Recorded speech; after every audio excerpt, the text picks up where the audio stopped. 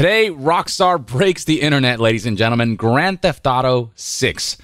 I can't believe we can unironically say those words while acknowledging that there's material about it that exists, as the brand new trailer, or the reveal trailer for Grand Theft Auto 6 has dropped a little earlier than intended because somebody actually leaked the trailer, and so Rockstar was just like, screw it, let's just release it now. It's supposed to go up tomorrow at like 9 Pacific, but it's up right now, as you can see right here, and I want you to witness this.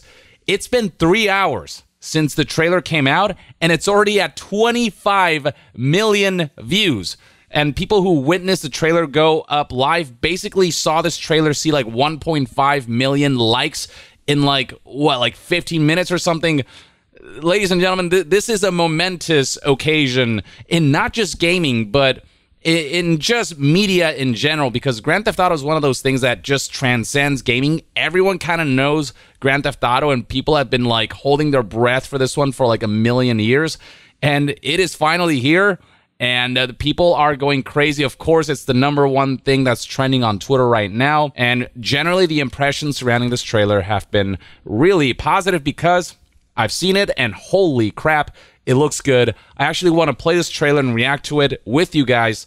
I am going to turn down the audio because it is very much copyrighted music. But really, the thing that strikes me most about what I saw in this trailer is how visually stunning it is. I mean, there are moments where I swear it is just somebody took a camera and filmed real people. The physics, the hair physics in particular, I want to highlight in this trailer, among other things. I mean, if there's one thing that Rockstar has continuously done, it's push the boundaries of what you can achieve in a generation of consoles with its visual fidelity. And now with like modern day technology, with current generation console power to take advantage of, man, it is insane that a huge open world game can look like this. So let's check this out. For you guys, the audio will be relatively muted, but here we go. I mean, already just the lighting and the density of the city is very apparent. I mean, Jesus Christ, look at this lighting. I mean, this is RTX on and everything. The water looks absolutely beautiful. The effects, the way it ripples, the color, the overall aesthetic of this game is already very much in line with Vice City, but just, I mean, this is what Vice City looked to us back in the day when we played on like PlayStation 2 or whatever. And now we get to like see it how we imagined in our heads, looking hyper realistic, just really crazy. The visual fidelity going on here.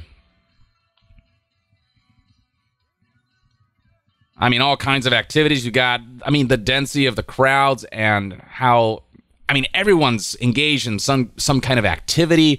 The city just feels alive. There's helicopters and aerial vehicles in the background. We got water vehicles and everything. Oh my God. Of course, you know, strip clubs are going to be a thing. And lots of twerking in this trailer. That's something that you will notice throughout. Now, going a little further, we can see what character models look like up close. Lots of views of the city itself. I mean, the level of detail here is insane. You know, you see a game like Cyberpunk 2077 that just so impresses visually, and that is still among the best looking games right now, especially when you turn on all the effects and RTX and you really crank the settings up. You think to yourself, how can visuals get that much better? And you look at something like Grand Theft Auto 6, and I mean, I can already tell it is like a step above, and that is no insult to Cyberpunk 2077 because that game set the bar so high, especially after all the patches rolled out. And to see a game that is so clearly even like ahead because it was strictly designed for, you know, next gen or what's now current generation consoles, and they really fully leveraged that technology, and the results really show. And just, I mean, how much more time they had to actually make this game, and as a result, all the details that they scrutinized to really bring it to life, the hair physics here is on a whole other level. Look at the way this, I mean, it still has a slight kind of noodly effect, but generally, I think this is the best physics effects I've ever seen on hair. And it's one of those subtle things that makes such a huge difference in selling the realism of a scene. More often than not, just how stiff hair looks, because just people haven't figured out the physics for it yet, or it's difficult to implement. Just like it loses the illusion of realism just enough. It's one of those small details that makes a significant enough difference where it really breathes life to the character models. Vice City, of course. Social media being a big part of modern day culture, and Grand Theft Auto being such a contemporary series that tackles just kind of what's going on in society right now. You expect this to be a major aspect of the game. Various content creators and whatnot who you'll be able to witness throughout the course of the game. Again, the hair physics here, it's a small thing, but the way it's waving around, it makes it look like this was just filmed, and then somebody added some like color grading to it. It's those little like animation things that like sells your brain on this being something legitimate. Oh my god! I mean, it's crazy how far we've gotten from a graphics fidelity standpoint. And this is the kind of graphics you might expect from a game that's like very contained and linear, but this is how apparently the game is going to look like when you're just roaming around the open world. And do understand that this right here is in-engine footage. It's not gameplay per se, in the sense that they're not showing us somebody, playing the game with a controller. They are showing cinematic shots, but all this stuff was filmed in-engine, and this is probably about the kind of visual fidelity we can expect from the game. Maybe a few downgrades here and there. The game is far away enough where there might be some adjustments, but this is what they're aiming for. And I mean, if they can achieve this, if it's close enough to this, holy mother of God. It's very apparent just the level of motion capture that went on when they created this game. It feels like everything is motion captured. So much of what sells the immersion, I think, of a game and like the interaction between people is animation. More so than even visual fidelity, it's the way people move that makes you believe that these are real people. But I mean, but then you look at like the lighting and just they cranked up all the settings to max here, and it is quite something to look at. Just how much the visuals have advanced.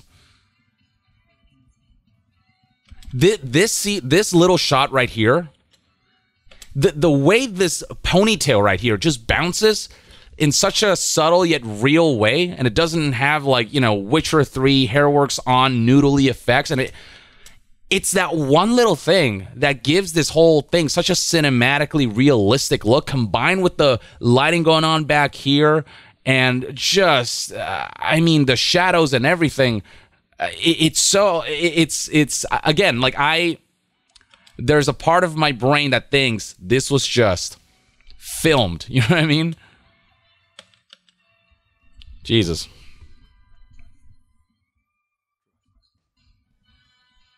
And it seems as though these two characters, I believe what I've heard is that this is kind of like a Bonnie and Clyde kind of a situation. They seem to be lovers. Yeah, I mean, the dynamic between these two characters is clearly going to be central to this plot. And I'm very curious to see. I mean, if there's one thing that Grand Theft Auto has always nailed, it's the main campaign and making all these characters not only compelling, but feel like they could actually exist out there. Just the way dialogue is written is always so good and so grounded, while all of that is juxtaposed by the ridiculousness of the satirical nature of Grand Theft Auto and all the crazy, insane shit you'll see in this game and throughout the series. But like this shot right here as well, man. Oh, God. This is just pure eye candy, what we're witnessing here. And there it is. Grand Theft Auto coming in 2025. It's the end of 2023 right now, so there's at least an extra year's worth of development, more than a year's worth of development, which is why I'm like, I'm very sure it's in-engine. Like it's easy to tell that it's in-engine and not like a pre-rendered thing. There's still enough time left between now and release. There's still a lot of development to be done with this game, that it's possible that elements of its aesthetic will change. But generally, when we were shown GTA 5's trailer, its reveal trailer, and we were shown a similar kind of cinematically shot trailer, was all in-engine, and the final game looked close enough to that initial teaser trailer. Same with like GTA 4. So honestly, like this is, I don't think it's going to be too far off here. And I mean, look at this shot. Just, you could freeze at any point in this trailer and it'll somehow visually impress. I mean, look at this shot here. God, it is crazy that we'll just get to roam around in this world. And obviously, it's too early to tell how this game will pan out, but, say what you want about Rockstar and Take-Two, but when it comes to Grand Theft Auto and Red Dead Redemption and those main campaigns, I mean, they always kind of slay. I only hope that this campaign is supported beyond just the initial release. Hopefully we'll see expansions, which is something that was abandoned with GTA 5 because GTA Online became the priority. And do keep in mind, this is just Grand Theft Auto 6, the main campaign. No doubt they have huge plans for the next iteration of Grand Theft Auto Online. Given how much money GTA Online for GTA 5 made, that is going to be their next big moneymaker for the next, 2-3 generations of consoles. Who knows how long they'll milk GTA 6, but it does look freaking amazing based on what little we've been shown here. And the internet is kind of, blown away, I think. Generally, I mean, what are we looking at here? 4.6 million likes, 137,000 dislikes is kind of the ratio. Which is a pretty positive ratio given the scale at which this trailer is being watched. The whole world is paying attention right now. And I can't help but be impressed at like how magical technology has become, to the point where we can have interactive experiences that can look like this. Like, magic might not exist in our world, but technology might as well be magic at this point when it can produce results like this. I mean, man, utter insanity if this is genuinely representative of what we can expect in the final game.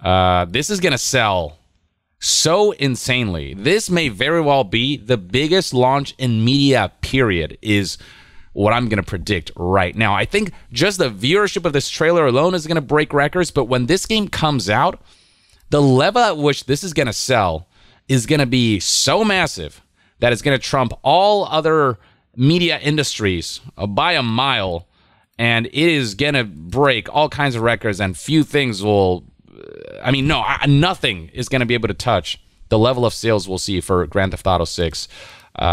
This is going to be quite the thing to witness when it launches. So that, ladies and gentlemen, is my reaction to this. It's crazy that it's actually real, that we're seeing Grand Theft Auto 6. It almost makes me feel kind of old because of how long we've had to wait for this. But it's here. And I'd love to hear what your thoughts and opinions are on what you witnessed with this trailer, and what your hopes and dreams are for this game, and what you anticipate this game to be, and how you think it'll end up turning out, how you think it'll be critically received, and how well you think it'll ultimately end up selling. Share your thoughts in the comments below, and to be further updated on all things gaming news, reviews, and discussions, stay tuned right here on Young Yeah. I'll see you guys next time. Young out.